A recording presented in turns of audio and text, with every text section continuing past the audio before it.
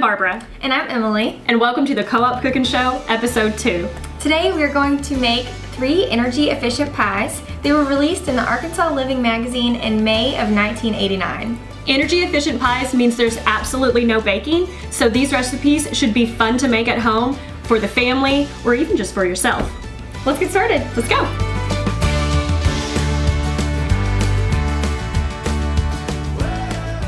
Today we are going to make 3 different pies with 2 different kinds of crusts. We're going to start with a graham cracker crust, which, disclaimer, we Googled it. We did. We Googled how to make it. The Arkansas Living recipe didn't include how to make a graham cracker crust, so we went to the grocery store and Googled it. So we're going to start with a 1.5 cups of crushed graham cracker and pour that in. 6 tablespoons of butter. Yes. Unsalted. Unsalted butter. And 1/3 of a cup of sugar. I'm excited. So Emily was telling me that you can actually buy graham cracker crust already crushed. We didn't do that, so we crushed it and put it all together. Now we're gonna put it in the pie pan.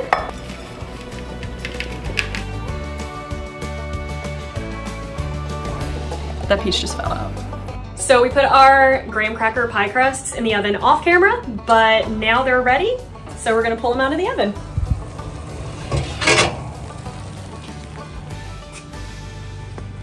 The third pie requires a regular pie crust that we did get from the refrigerator section at the store, but we are going to go ahead and bake it and make sure that it's cooled before we get ready to make that pie.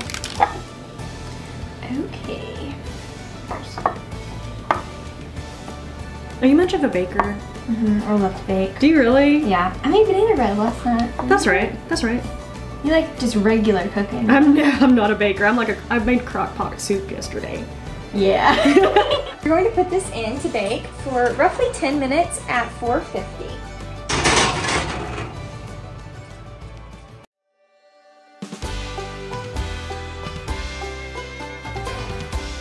First up is strawberry banana pie. We already have the ingredients laid out and it looks amazing. So we're going to chop up 1 cup of strawberries and a medium banana to start off with.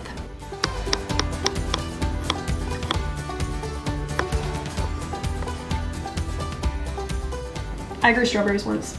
You did? I did. When I was in college, I decided to go get a couple of strawberry plants and I put them on my apartment front porch, and very nice. A few weeks later I had a harvest. I kid you not, they were this big. Little strawberry? They were little bitty, but me and my roommates had a feast and we each ate a tiny strawberry because there were only 3. That's awesome. That's a true story. Okay, so we need to cut the banana up, I think into to not super thick slices, maybe not super thin either, because we need to line the entire crust. We're covering the bottom? Yes.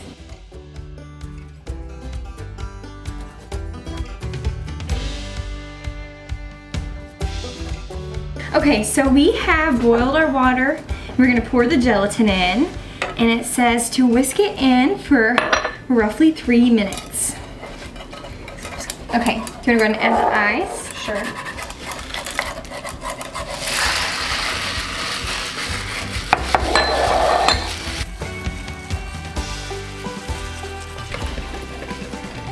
When I was a kid, we used to sneak into the freezer and just like get a big spoonful of Cool Whip.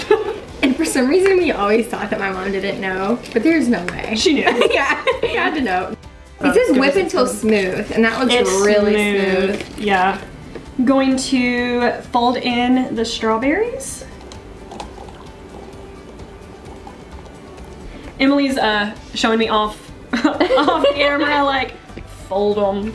Like, don't stir, fold. This needs to go in the fridge. Yes. Before it gets to that. Okay. And then we'll bring it back and put it in. Okay. The bananas and pie crust. Strawberry mixture going in the fridge, and in the meantime, we will start our next recipe.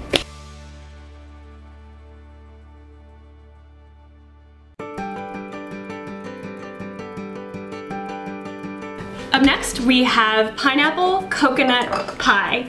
This is, I'm hoping, summer on the beach in a pie, because that's what it smells like. I think it's gonna be my favorite. Okay, so we boiled water just like we did with the last pie, and now we're gonna add the gelatin. All three of these recipes are basically the same process, just with different ingredients, but we still want to take you along the journey of making each recipe. So we have a can of crushed pineapple, was it a 3-ounce package of Yes. orange gelatin. We have some coconut flakes, 2 cups of ice, a thing of Cool Whip, and a teaspoon and a half of rum extract. Today's not sponsored by Cool Whip, although we're using a lot of Cool Whip and gelatin packets. So that seems to be the basis of both of these, or all of these pies, really. So, a funny little story. As you may have noticed, I changed shirts. I was prepping ahead of time for the next pie, and I was just, a little foreshadowing, I was just grating the orange peel, and I was holding it against me like this, and apparently the orange juice came out of the orange, and I had a very orange circle in my sweatshirt. So cooking is messy, and thankfully we had another shirt on hand. We are not professionals. We meant it when we said amateur chefs. Yeah, hardcore. 3 more minutes, ma'am. Strain. We're straining off the extra ice. Had we used bigger ice cubes, it might be easier to just like pick them up out of there. But we're using these little bitty ones. That's what our ice machine makes. We didn't have access to big ice cubes. Yeah. You use what you have. You're right. Okay, whipped. We're gonna stir in the whipped. Ooh, you know what this reminds me of, like the color? You guys remember dreamsicles? Oh, it does. It's like a pretty light orange. Yeah, next we fold in the pineapples and the coconut. So this is where this recipe differs than the first one because it has extra ingredients in it. We have rum extract that we were supposed to already have put in the recipe, so we're just gonna do that now. Then we're gonna add the coconut.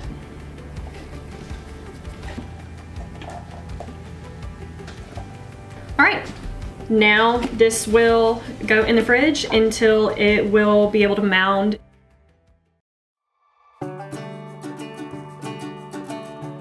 Up next is our nectarine pie.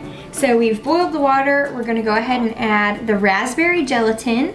It's 1 package of raspberry gelatin, and then also a tablespoon of sugar. Raspberry gelatin was really hard to find in the store for some reason. I sat in that aisle staring at the gelatin section for a really long time, and this really nice woman walked by and she said, "What you looking for?" And I said, "Raspberry gelatin, I just don't think they have it." And 0.3 seconds later she was like, "Here it is." Here it is. Sometimes it just takes another set of eyes. It does. So while I was also in the grocery store, obviously had to find nectarines and could not find them anywhere. We had a good friend of ours help us out, Miss Roxy. Also, recent retiree. Yes. So if you've ever come to the drive-thru, come to the lobby, you've probably met Roxy. I gave her a call. She said, "I got you, girl." So thank you, Roxy, for making this recipe possible. So now we're gonna strain off the extra ice.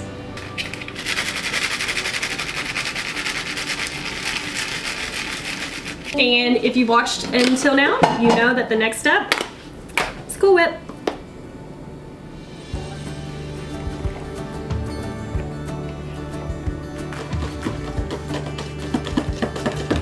Color report. You know what it reminds me of? What? Rose pink. Rose. Yeah, you know, like pretty pink roses? Like light pink rose? Yeah. I feel like it's the classic color that little kids paint or color whenever they color a pig. Right? It's like the classic light soft pink. Only someone that lives rural and works for a rural electric cooperative would ever go that direction. You're right. Most importantly, it looks good. It does. We're folding in. We're folding in. The coarsely chopped. Okay. And peeled nectarines. Just gonna touch it. And the, I think, teaspoon of orange rind. Did you measure that? Yep. Cool. Smells, I think this might be my favorite one. I know, it smells like fantastic. That orange smell really comes out. It does. As we mentioned earlier in the episode, we categorized each one of these pies as energy efficiency pies. And that's how they were advertised in the issue of Arkansas Living. The reason they're energy efficient is because they're no bake. And when you turn on your oven, that uses quite a bit of electricity, but when you put something that's already cool in the refrigerator, it takes less electricity and it becomes energy efficient. And March is Arkansas Valley Electric's Energy Efficiency Awareness Month. So we've been posting energy efficiency tips on our social media, helpful articles on our website, and we thought that these recipes would be a perfect addition to our energy efficiency tips. Now it's time to put this in the refrigerator to set up so it can then be poured into our crust.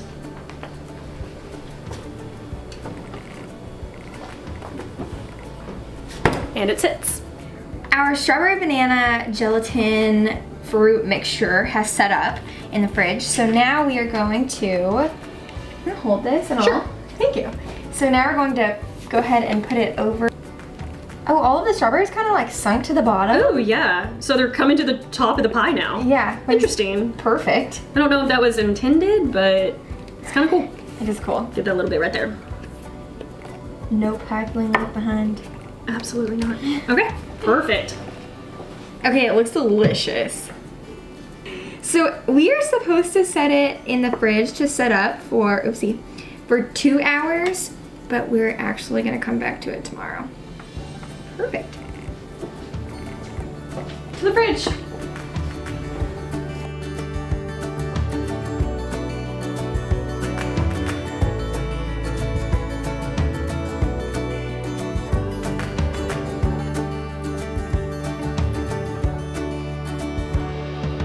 All right, y'all. We'll see you in the morning. And we're back. It's the next morning and the pies have chilled overnight. And I'm gonna tell you guys, these pies look amazing. They do. They set up really well. They really Not did. jiggly anymore. Not at all. We've got strawberries and bananas already chopped up, and then some coconut, shaved coconut. Nectarines and orange rind. Yes. And whipped cream. Of course. Because a staple. why not? Alrighty, do you want to do the nectarine first? Sure. We're gonna go ahead and decorate. Yes. All right. I think that looks pretty. I do too. Do you want to do like a little squirt of that, and then we could put the orange rind over the top of it?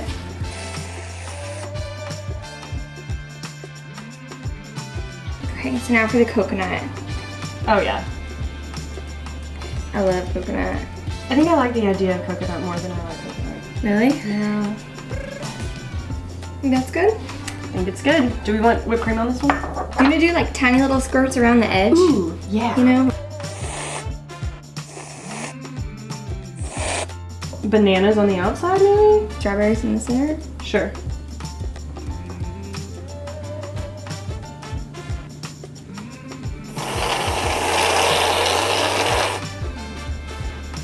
Oh yeah. That's it. Way cuter. Once again, this episode, not sponsored by whipped toppings. I've been waiting for this. I don't know if I can eat this much pie before breakfast. For sure cannot. Are you ready? Which one? Okay, I'm gonna go nectarine. Nectarine. I'm gonna go nectarine.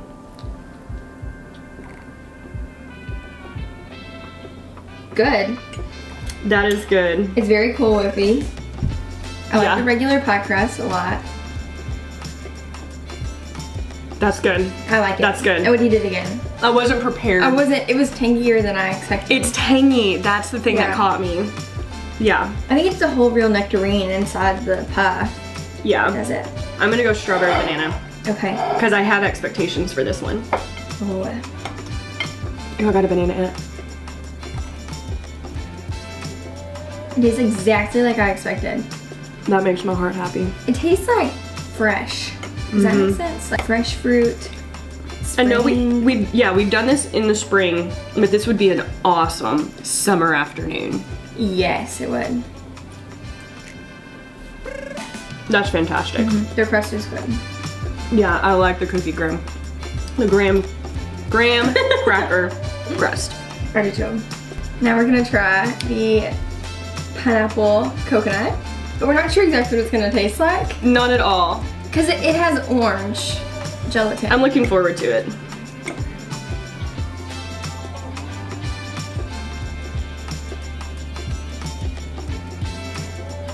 It's pretty good. Also tangy, which makes total sense. Very tangy. It's more tangy than the tangerine. But way more. This one tastes like a punch. Yes. It tastes like birthday punch. That's exactly what it is. I'm gonna take another bite. We should rename it punch pie. That's punch pie. That's punch pie. Good. Very Not good. what I expected. Not what I expected at all. See, like right there, I got a lot of orange. Really? And I hadn't gotten orange in the first bite. How much pie is good to consume before 8 a.m.? We're probably eating like at least a piece and a half. We're fine. Yeah. There are no rules when you're an adult. Thanks for cooking with us today on the Co-op Cookin Show. Don't forget to subscribe below, and we'll see you next month. Bye.